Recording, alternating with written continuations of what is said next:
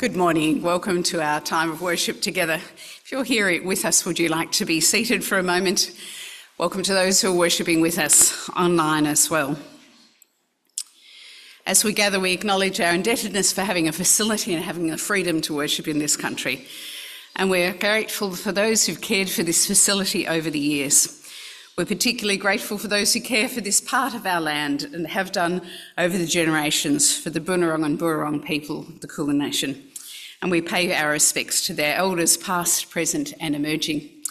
We continue to affirm our commitment as part of the Christian Church to see a better future for our First Peoples by listening well and working with them.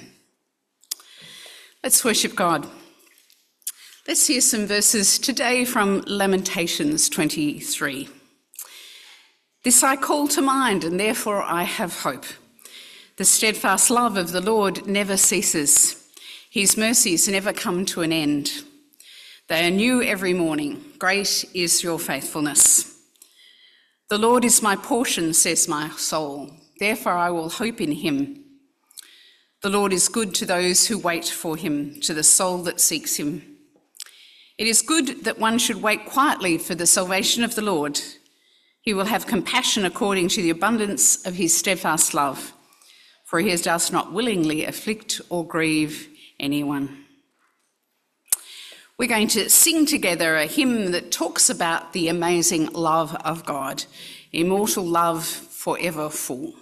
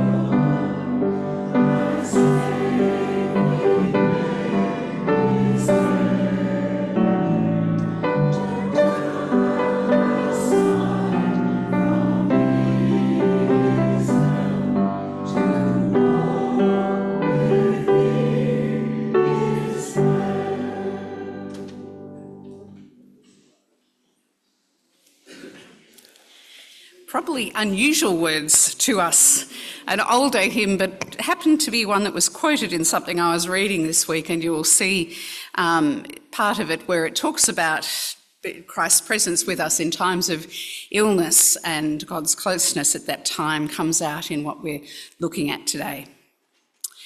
Let's come before God in prayer. Let's pray. We acknowledge, O God, the ease with which we can so easily be overwhelmed by life. We can so easily forget that your presence is with us. So many voices bombard our lives that we can fail to recognise your voice amidst them all.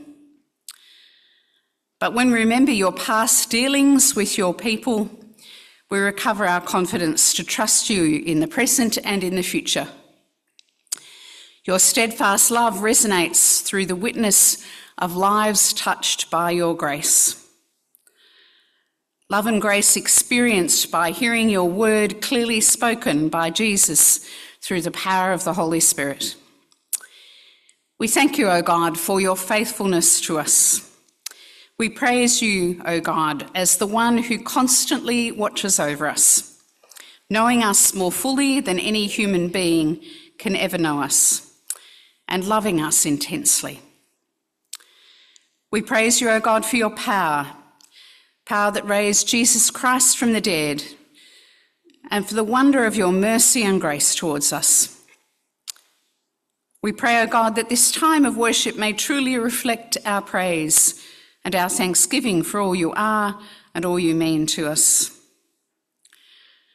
Lord Jesus Christ, you used your hands to heal and to lift up, to bless, to sow kindness and tenderness in desolate lives. Forgive us when we keep our hands at our sides, when we could be reaching out in love. Lord Jesus Christ, you use your hands to bear the burdens of others, to feed the hungry. Forgive us when we use our hands to take care of ourselves without any thought for those who are hungry or overwhelmed by adversity. Lord Jesus Christ, you used your hands to welcome and to include those who were considered outcasts in the society of your time. Forgive us when we clench our fists and exclude people simply because they are different from us. Lord Jesus Christ, open our hands and our hearts to love as you loved and to care as you cared. Strengthen us to include in our prayers and our fellowship those who might feel excluded because of things such as race or religion or sexuality or gender or age or handicap, whatever it is that creates barriers between us. Lord Jesus Christ, help us to accept people as you accept them, as people made in the image of God and precious to God. We ask you, O God, to cleanse and transform us, that our attitudes may better reflect the attitudes that Jesus has shown to us. Through Jesus Christ our Lord. Amen. We hear the good news of Jesus, that in Christ there is forgiveness and steadfast love, that God saves and rescues us, and that we recognise God's goodness and grace to us day by day. And so we are thankful.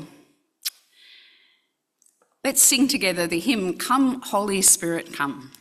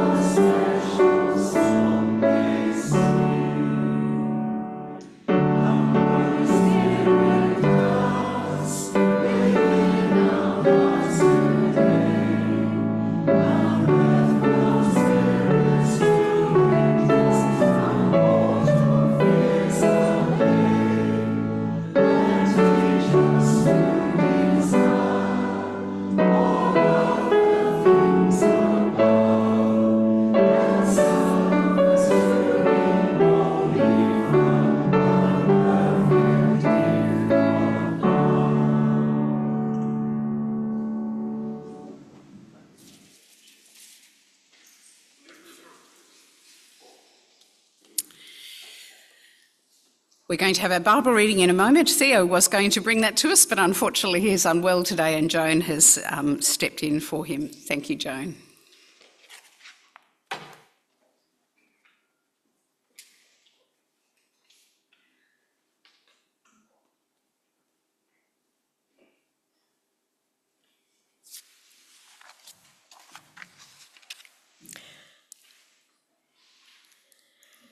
Our reading today is from Mark 5, verses 21 to 43.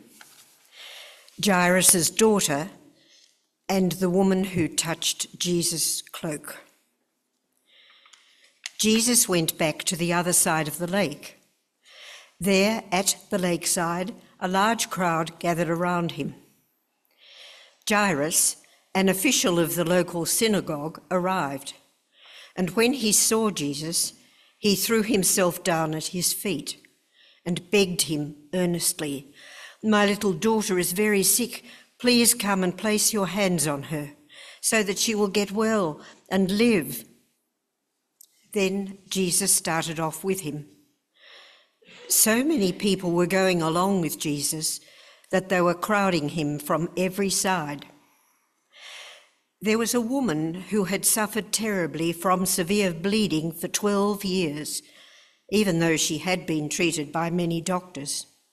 She had spent all her money, but instead of getting better, she got worse all the time. She had heard about Jesus, so she came in the crowd behind him, saying to herself, "If I just touch his clothes, I will get well." She touched his cloak, and her bleeding stopped at once, and she had the feeling inside herself that she was healed of all her trouble. At once, Jesus knew that power had gone out of him. So he turned around in the crowd and asked, "Who touched my clothes?" His disciples answered, "You see how the people are crowding around you. Why do you ask who touched you?" But Jesus kept looking around to see who had done it. The woman realized what had happened to her, so she came, trembling with fear, knelt at his feet, and told him the whole truth. Jesus said to her, "My daughter, your faith has made you well. Go in peace and be healed of your trouble." While Jesus was saying this, some messengers came from Jairus' house and told him, "Your daughter has died. Why bother the teacher any longer?" Jesus paid no attention to what they had said, but told him, "Don't be afraid, only believe." Then he did not let anyone else go on with him except Peter and James and his brother John. They arrived at Jairus' house, where Jesus saw the confusion and heard all the loud crying and wailing. He went in and said to them, "Why all this confusion? Why are you crying? The child is not dead. She is only sleeping." They started making fun of him. So he put them all out, took the child's father and mother and his 3 disciples, and went into the room where the child was lying. He took her by the hand, and he said to her, "Talitha kum," which means, "Little girl, I tell you to get up." So she got up at once and started walking around. She was 12 years old. When this happened, they were completely amazed. But Jesus gave them strict orders not to tell anyone. And he said, "Give her something to eat." For the word of God in Scripture, for the word of God among us, and for the word of God within us, we give thanks.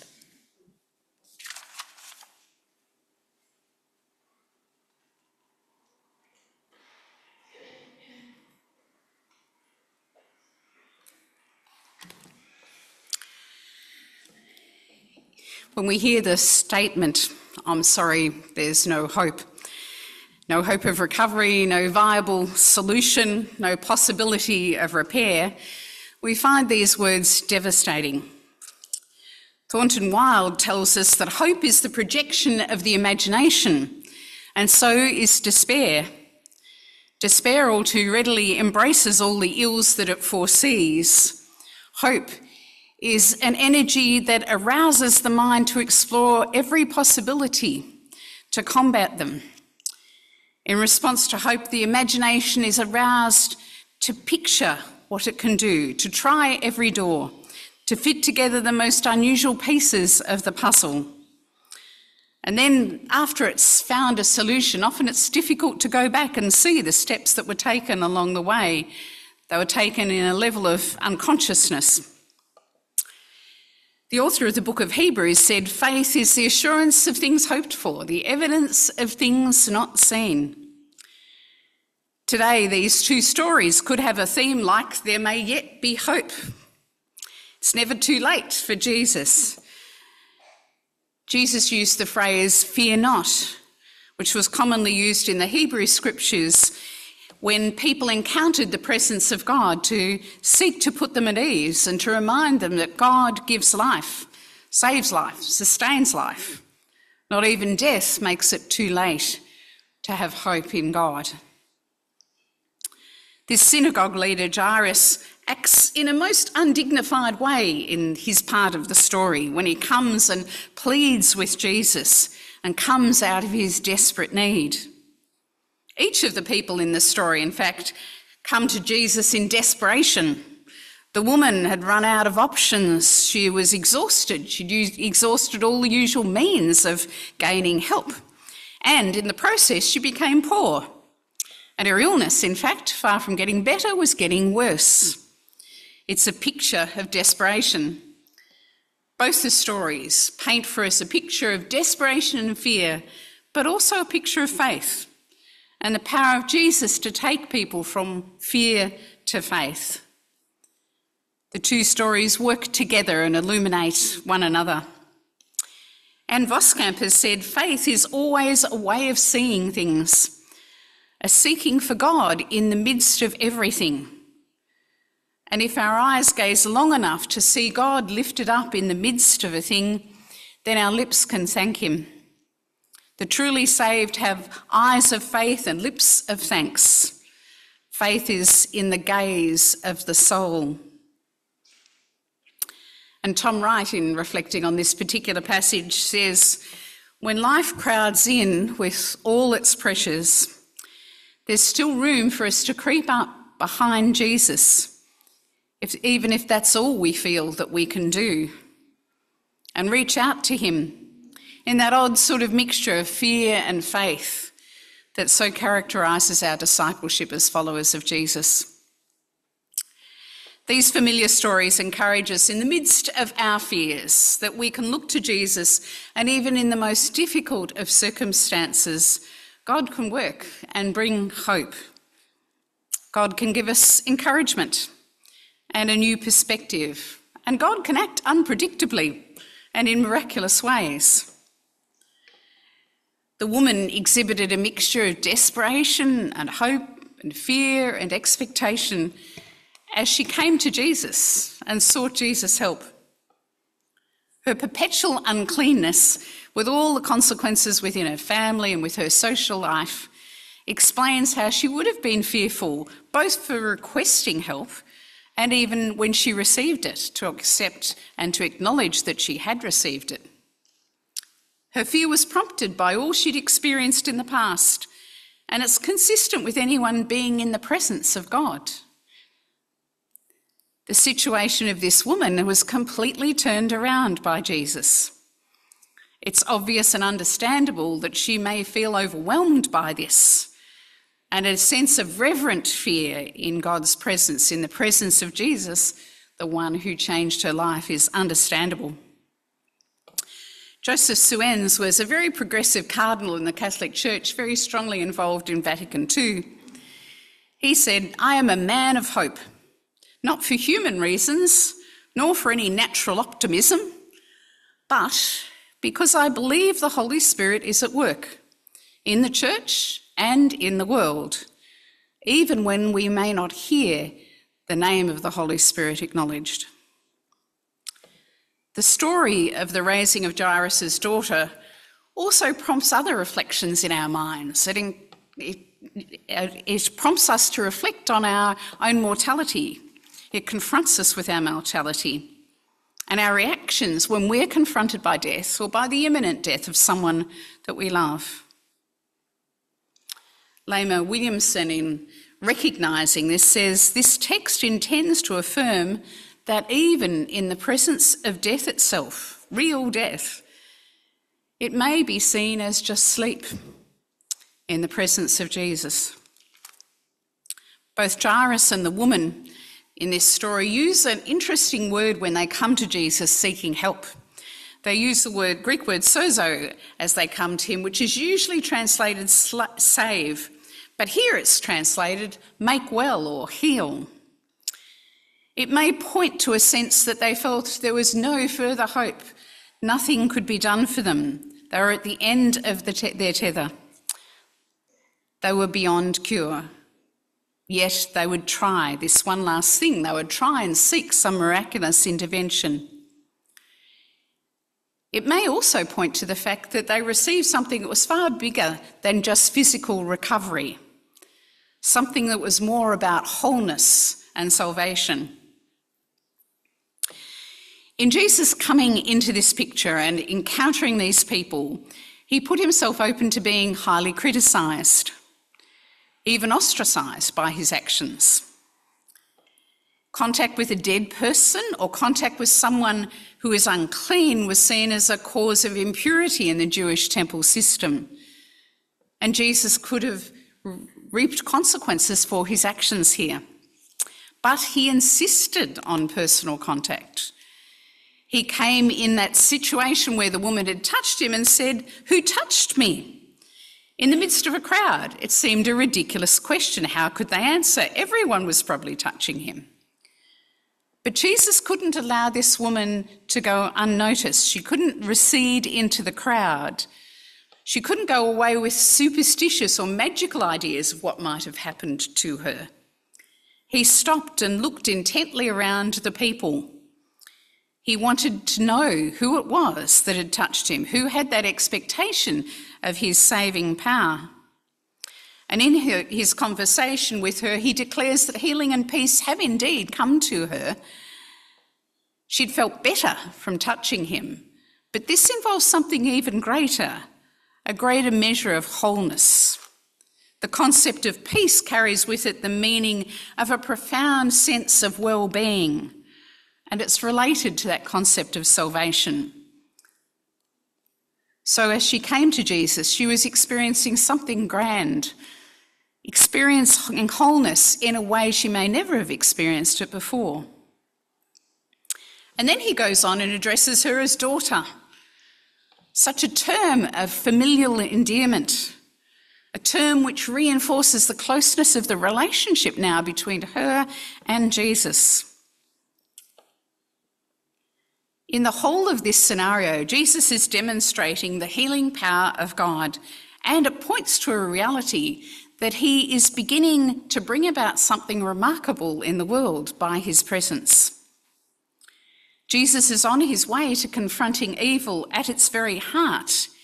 He will meet death itself, which threatens the whole of God's created order, the whole of God's beautiful creation, and he will defeat it in a way as unexpected as perhaps these two incidences and their resolutions. The story of the raising of Jairus' daughter reinforces Jesus' power over death and over unbelief. Through his actions, Jesus demonstrates the fact that healing reflects the presence of God amongst them and God's saving power there. Jesus' saving, healing presence demonstrates that God's kingdom is close, very near. Now, stories of healing can raise stark questions for us in the realities of our daily life. Why are some healed and others aren't? Why are some given a second chance at life and others aren't? Why can children die unexpectedly? And we have no answers for such questions. But these stories and our modern day stories point us to the reality that the presence of God can be with us in any situation, and can bring hope even in the midst of despair and desperation. We began today by considering the words of Thornton Wilde, that both hope and despair are projections of our imagination. And it points to the concept that we have some measure of control over where our imagination chooses to focus. Paul wrote about the peace of God guarding our hearts and minds in Christ Jesus, and about focusing our minds on whatever is true and lovely and noble, right and pure and admirable and excellent and praiseworthy. These sorts of practices can help us to keep God before us in the midst of whatever it is that we're encountering, so that we can turn to God in prayer in all the events of our lives. Tom Wright has said, "You practice the virtue of hope through worship and prayer, through invoking the one God, through reading and reimagining the scriptural story, through consciously holding the unknown future within the unshakable divine promises." Through consciously holding the unknown future within the unshakable divine promises. When we face particularly challenging times, his words that I quoted earlier can be helpful to us. When life crowds in with all its pressures, there's still room for us to creep up behind Jesus, if that's all we can do, and reach out to him and touch him in that odd mixture of fear and faith that characterises our Christian discipleship. Amen.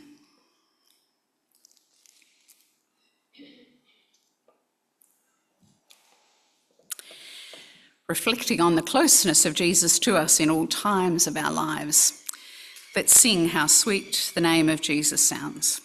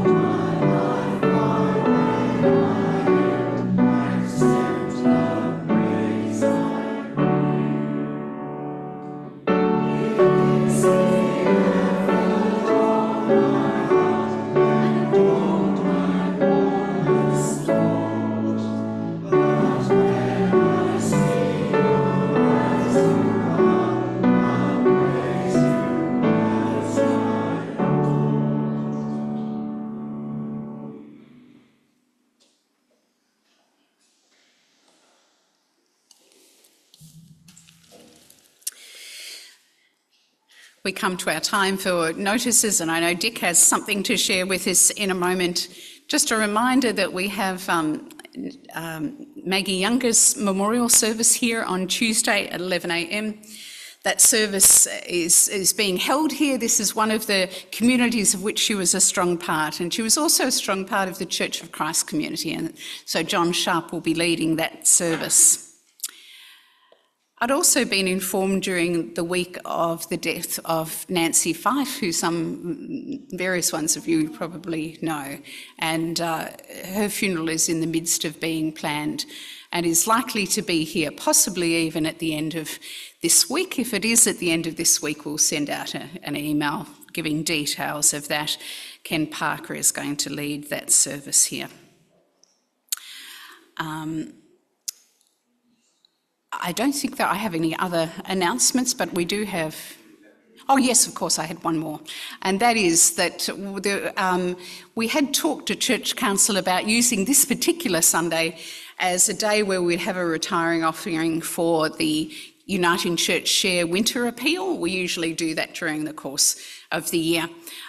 We recognise that it may not have been in the newsletter, and therefore you might not have come prepared for that and still want to contribute to it. There will be a bowl just outside in the area just outside the concertina doors after the service if you're wanting to contribute today. If you want to do so on the next Sunday, just put an envelope with that name on the front of it in the offering, and we'll make sure that it gets into that appeal as well. Thank you. Dick has some things to share with us.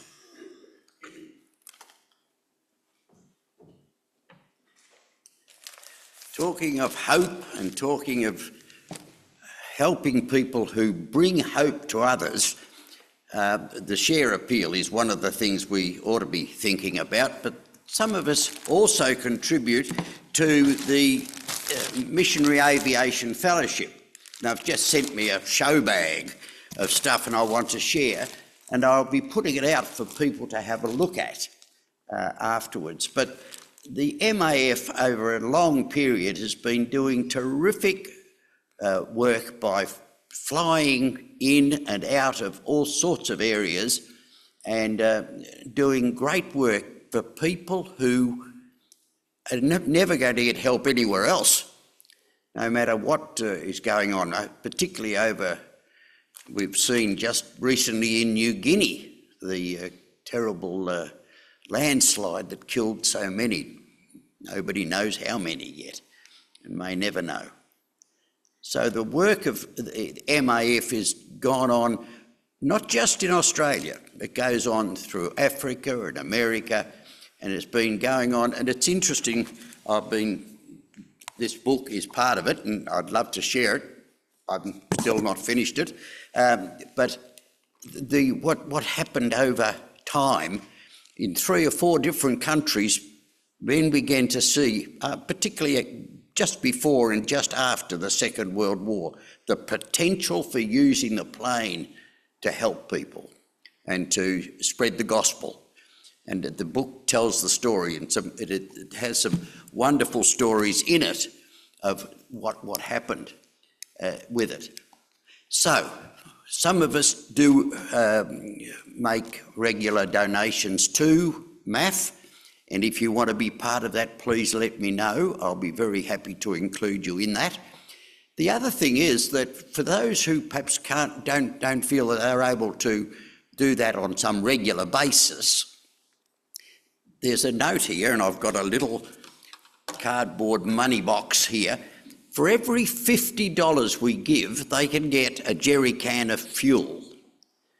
And so we can donate some jerry cans of fuel if that's what you want to be doing. And if you have funds that you want to use in that way, let me know again, because we'll make sure that that's done too. So I encourage you to have a look at this material, which I'll have out there in the friendship room afterwards.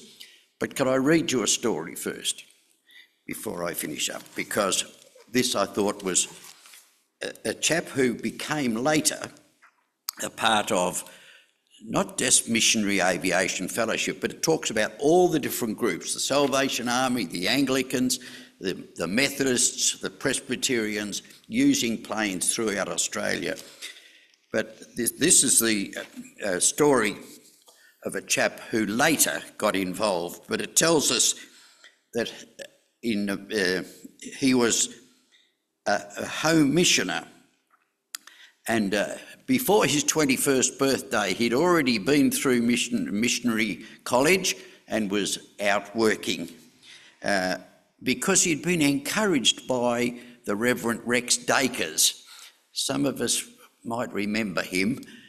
He was a character in himself.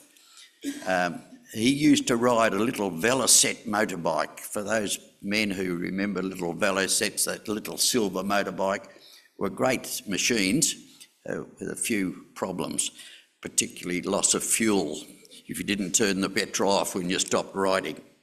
But this is the story here, and I'd love to read it to you. This is a fellow called Don McCaskill.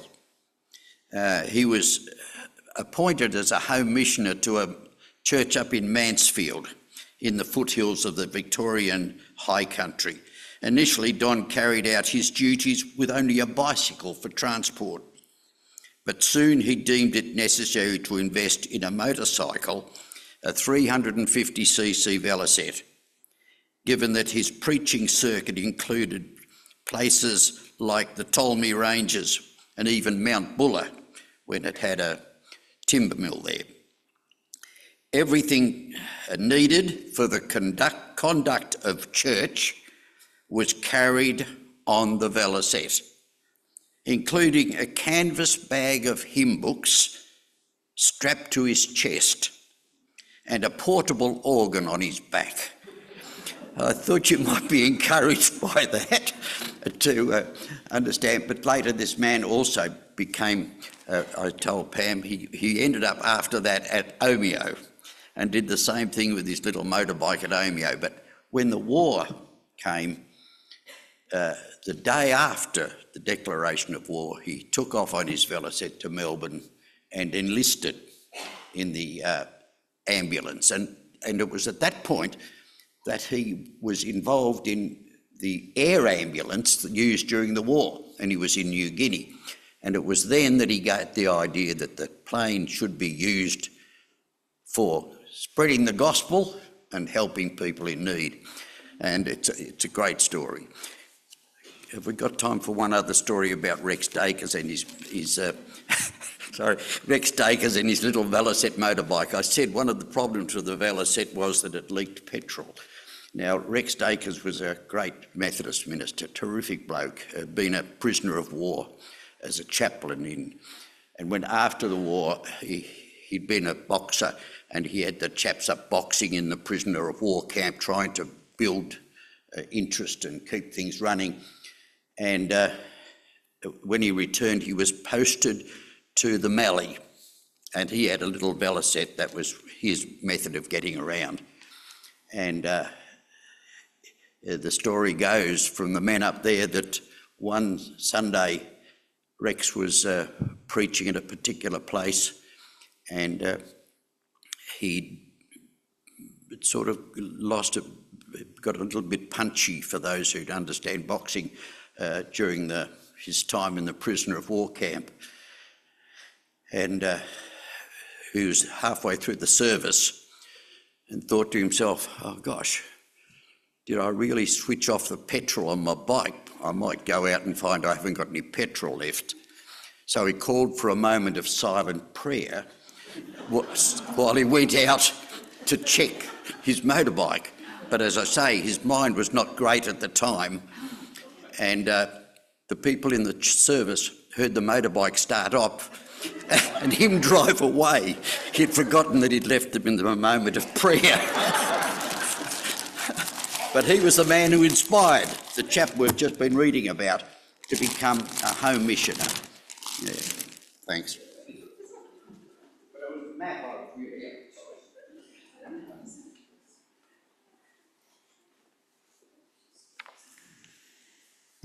If I have silent prayer, I won't panic out. Leave you, sorry. Yeah. We come to a time of prayer for others.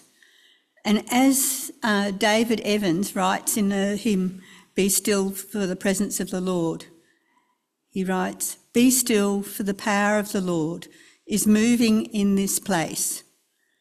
He comes to cleanse and heal, to minister his grace. No work's too hard for him. In faith, receive from him.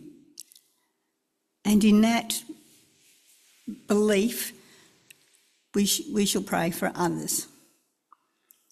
Let us pray. Let us focus as we come in prayer and be still. We notice our breath as we breathe, that God, you gave this to us. It's focusing on the air, breath coming in and out. Help us to be aware of God's presence and be still and know the presence of his power. Father, who created our world, who made the universe, we bring before you our concerns for the world, our country, and our community. We are assured by your promise that whatever we ask in Jesus' name, you shall listen to. We pray for the unrest in the world, the conflicts in the Gaza and Ukraine and other parts of the world.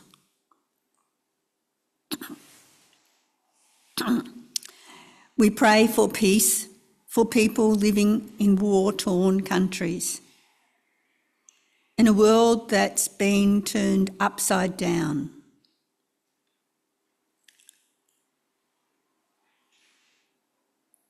Where violence tears families apart. We pray for those who are grieving, for family members they have lost in the conflicts throughout the world. We pray for those who are physically and mentally injured by war and civil conflicts.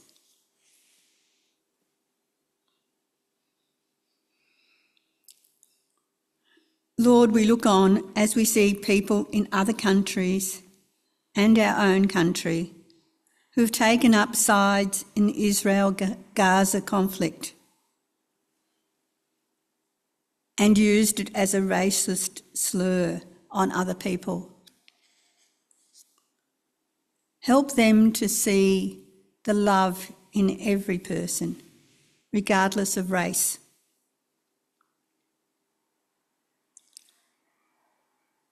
We pray for the countries around the world who are coming into elections, that the elections may be fair and a true representation of what people want.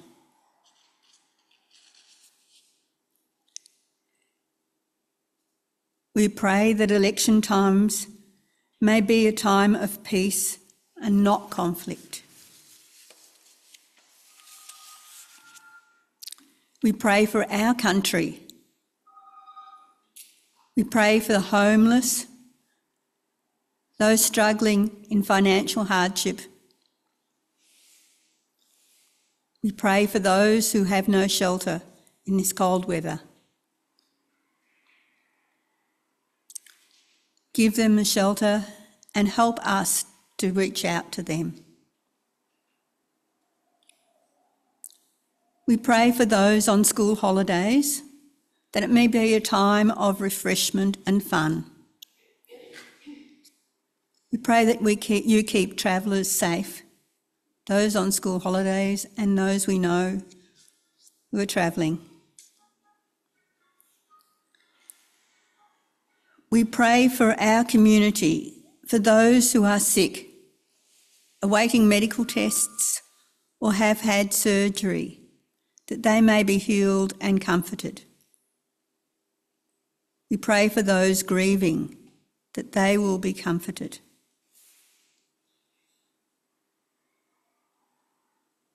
We remember the poor, that those with more resources may reach out and help them.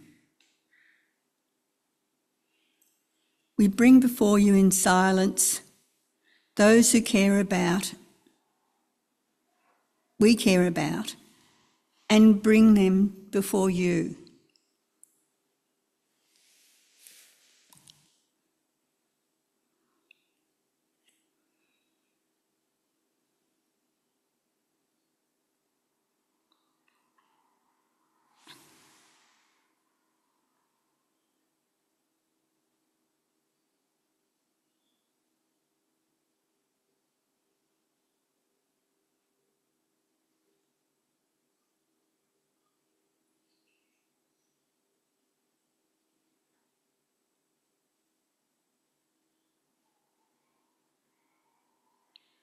Lord, help us to go from this place and do your will and be ambassadors in the world. We let go of our burdens with the assurance that they will be in your hands. We ask these things in Jesus' name. And we continue by saying the Lord's Prayer. Our Father in heaven, hallowed be your name. Your kingdom come, your will be done on earth as it is in heaven. Give us today our daily bread and forgive us our sins as we forgive those who sin against us. Save us from the time of trial and deliver us from evil. For the kingdom, the power and the glory are yours, now and forever. Amen.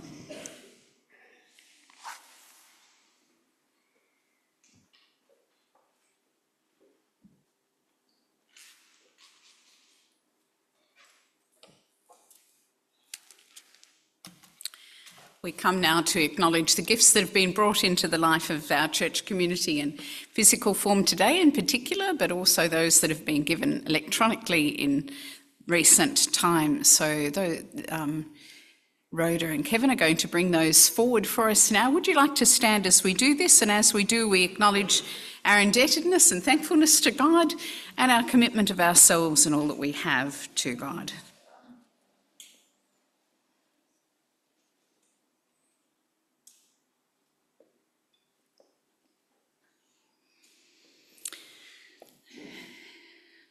Gracious God, receive and bless these gifts and our lives, which we offer in response to your steadfast love, which is revealed so clearly to us in Jesus.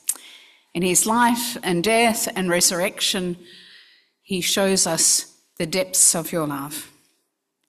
We thank you, O God, as transformed people for the healing power of your love. May our lives continue to be transformed through your gifts to us. And we bring these gifts to you that they may be used for your glory through Jesus Christ our Lord. Amen.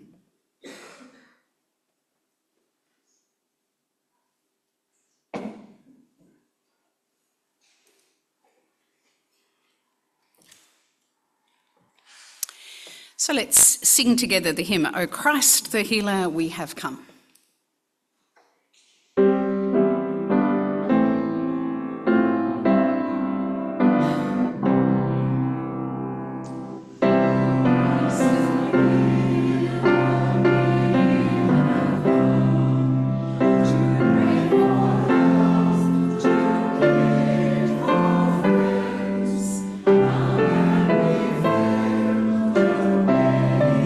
Restored when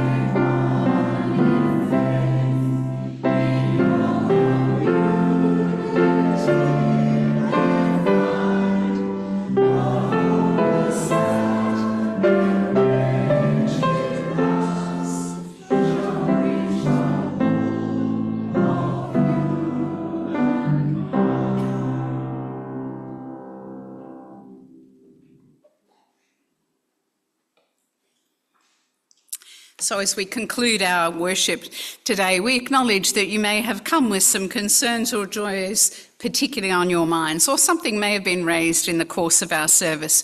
If you would like someone to pray with you or offer you a blessing, Andrew and Nancy will be at the front here after the service, and please feel free to come and share with them. So as we go, may we go confident in the knowledge of God's steadfast love holding us, assured of the healing touch of Jesus upon our lives, and emboldened by the Holy Spirit and the Holy Spirit's transforming power. May the God of hope fill you with all joy and peace in believing, and may you abound in hope in the power of the Holy Spirit. And the blessing of God Almighty, Father, Son, and Holy Spirit rest on us now and always. Amen.